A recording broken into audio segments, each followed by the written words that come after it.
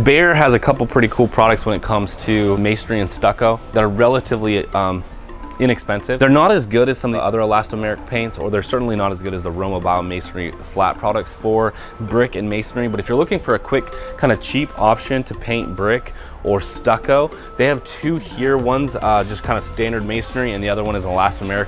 Elastomeric means it has some flexibility and stretching, which prevents hairline cracks from showing up. So they're two decent, relatively inexpensive products if you're looking to paint brick or stucco at a low cost.